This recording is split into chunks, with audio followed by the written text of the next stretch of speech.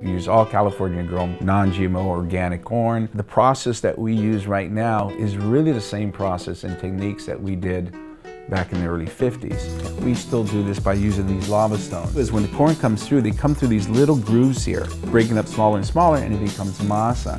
It's not a science, it's an art. And we still hand carve these, which we did 50, 60 years ago. And this is really kind of the secret to our process of how we produce our fresh corn tortillas.